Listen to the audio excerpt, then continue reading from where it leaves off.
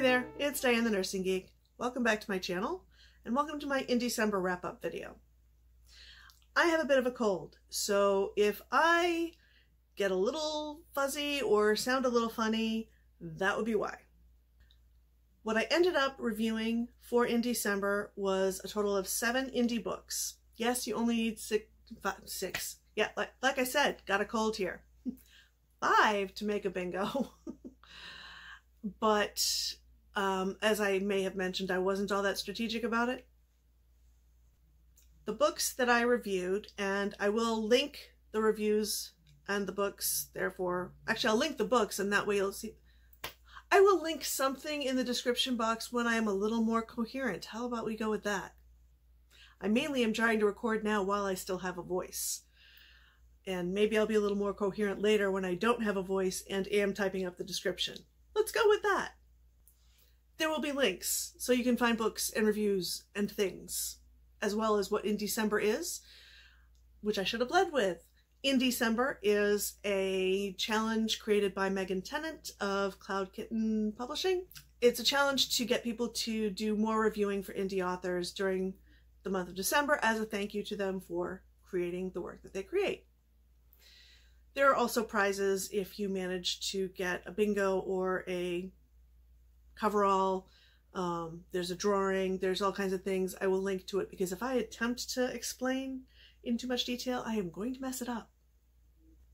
The 7 books that I chose are In a Mirror by Emily Bourne, The Dream Diaries by Becca C. Smith, The Octopus in Mrs. O'Hurley's Classroom by Liza J. McMahon, Song of the Dryad by Natalia Lee, Igraine's Flight by Jolene Daw, A Marriage of Land and Sea by Jolene Daw, and Stolen Visions by Leif Spencer.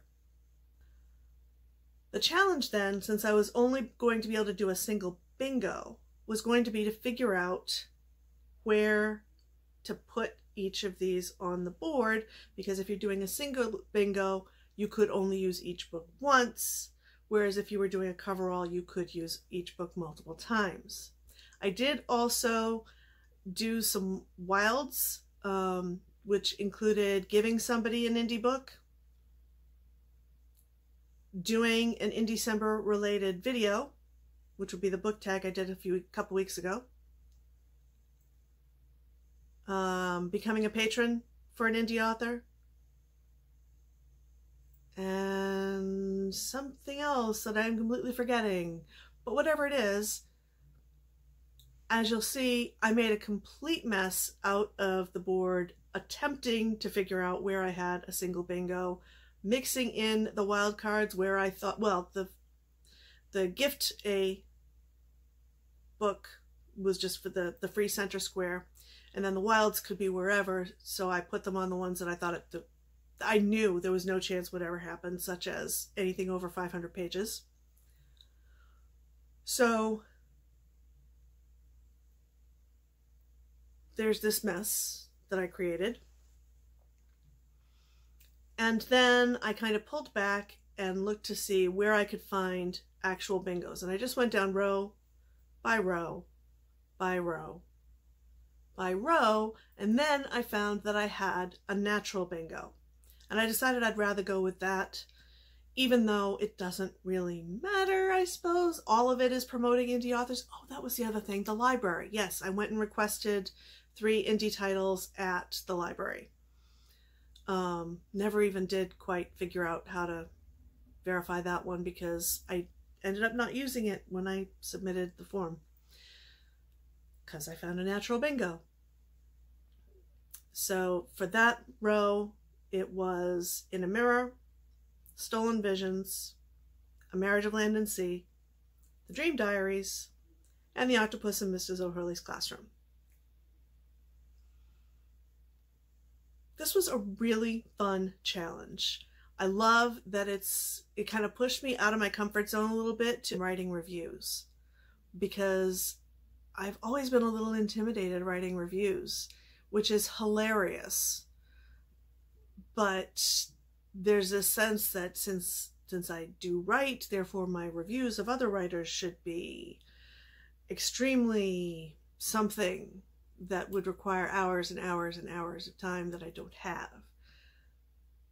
So I took the pressure off and just wrote a little paragraph, and it's all good. That's what most people write. It doesn't have to be something that you would submit to, oh, I don't know, a peer-reviewed journal, because they'll tell you if that's not right, and if you're lucky, they'll let you correct it. More on that later. Also got me to sync up my Kindle app in my phone with both Goodreads and Amazon, so that once I finish an ebook, it just prompts me automatically, and whatever review I write just goes to both. Love that. I'm hoping that Megan Tennant runs this again next year, because it was a lot of fun. I think it's a great idea to promote indie authors. Totally aside from the prize part. I mean, it would be cool to win a prize, but there are a lot of people doing this, so those odds are not great. And I already won something this year. Mostly, the fun was just in actually doing the reading and the reviewing. So, yay! That's it for now. Did you participate in Indiecember? And if so, were you able to complete a bingo? Were you actually able to complete a coverall?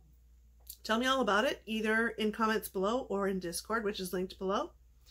And until next time, I hope you have a wonderful day. Bye.